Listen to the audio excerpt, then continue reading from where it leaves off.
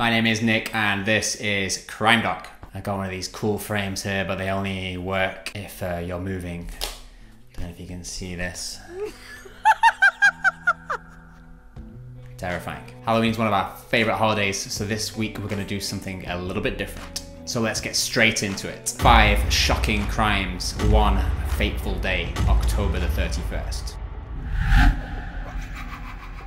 Peter Fabiano didn't get treat, that's for sure. When he opened the door of his Los Angeles home on October the 31st, 1957, he found a woman standing there wearing a mask. She raised her hand, which was in a paper bag.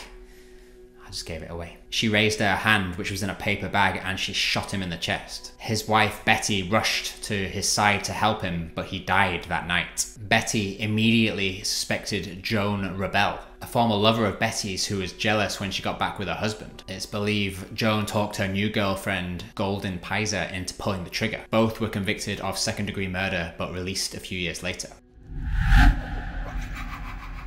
When you are short of cash and struggling to get by, there are a few solutions at your disposal. Poisoning your own child to claim on the life insurance probably isn't high up on the list. It is, however, what Ronald Clark O'Brien chose to do on Halloween in 1974. In debt to the tune of $100,000, O'Brien handed out pixie sticks laced with cyanide after a night of trick-or-treating. He distributed the poison candy to his 2 kids and some other children in the neighborhood to try and cover up his crime. Only his son, Timothy, ate the sweet, which killed him in just a few hours. When police found out about his financial issues, O'Brien was quickly suspected and arrested. During his trial, the press dubbed O'Brien the Candyman. On the 3rd of June 1975, it took a jury just 46 minutes to find O'Brien guilty of capital murder and 4 counts of attempted murder. He was executed on the 31st of March 1984.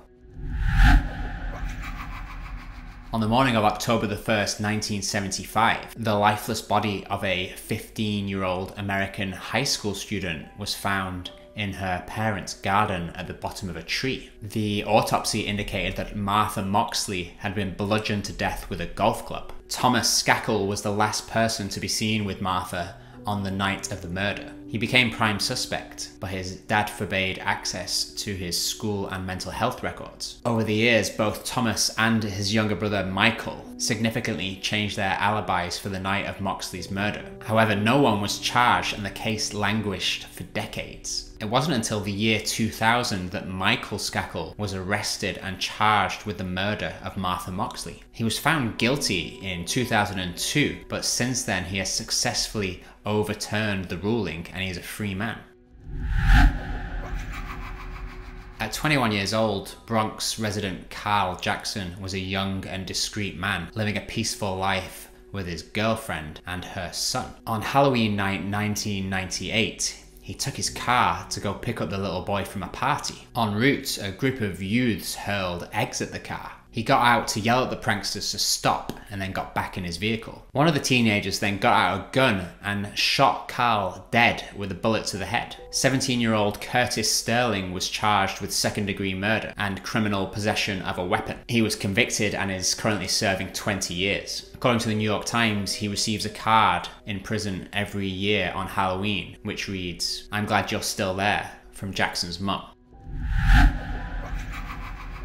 Lauren lived in a flat share with 2 of her friends. After a fun Halloween night handing out candies to kids who came by their home in Napa, California, at around 11 p.m. the 3 women decided to go to bed. Leslie and Adrian went to bed on the 1st floor, and Lauren slept in the room on the ground floor. At around 1, Lauren woke to screams coming from the upstairs bedroom. After having heard someone flee the scene, she ran upstairs to discover both her flatmates savagely stabbed to death. The guilty man, Eric Matthew Koppel, would turn out to be the fiance of one of Adrian's friends, jealous of their relationship. He is currently serving a life sentence without the possibility of parole. It would appear Halloween can bring out the worst in some people. If you enjoyed this video, comment below, hit the like button, and feel free to subscribe. Until next time, stay safe and look after yourselves.